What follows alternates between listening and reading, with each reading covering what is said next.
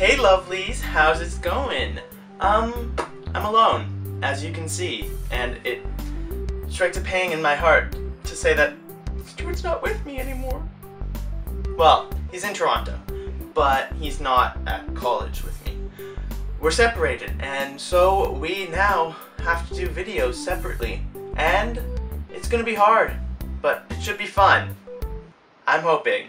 Hope you enjoy, because we are going to try and make this a routine thing. Routine thing. So today I thought I'd talk about the thirst. What? Thirsty? No, not that kind of thirst. Well, maybe. I'm not entirely sure. But more specifically, the thirst for the D. Being at college, you really have an idea of what being thirsty for the D means, because there's a plethora of students searching out there in the wilds, the hallways, the caf, drooling for the D. It sucks, because you're horny and you don't know what to do about it, and your hand really only gets you so far, doesn't it? Yeah, oh, this is getting really pathetic and lonely. But I think being thirsty is more than just wanting sex. I think that people crave cuddles. No, it's not just cuddles. It's more of an human touch. Everybody wants to feel loved, I guess, but everybody wants more than just a hookup. I don't know, hookups seem weird to me. It's just my opinion. I just don't really think that they're great, because you kind of lose the intimacy that you should have within a sexual partner.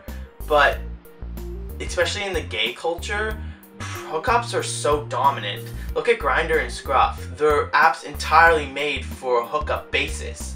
You can try and create actual relationships on there, but it's difficult because everybody's searching for a hookup. They're thirsty on there. And I would know. I've been on Grindr, and some of the things I've been given, and by that I mean pictures, just not exactly what you're looking for. Like, oh, hi, bing, oh look, it's a penis, thank you. And I'm not saying that using Grindr is a bad thing, because yes, hookups can be fun for some. Just in my personal opinion, I think that hookups lose some sort of intimacy, and it is just because you're craving sex or some sort of sexual attention, you're horny, looking to release. Grindr can still be good, you just have to use it correctly. It's only as good as you make it, basically. So, I don't know, we went from thirst to Grindr to hookups, and I think it's all somehow related, and it is, because it's all about love, physical attention, and sexual urges. But I think that college really kind of makes people become extremely horny. You're away from your parents, you are on your own, you can do as you please, so hooking up with individuals seems extremely easy. But, you know, that's not what you should be doing, or I guess it is something you can do, because exploring your sexuality and who you are is part of college and growing up. You kind of have to figure out what you enjoy and what you don't enjoy.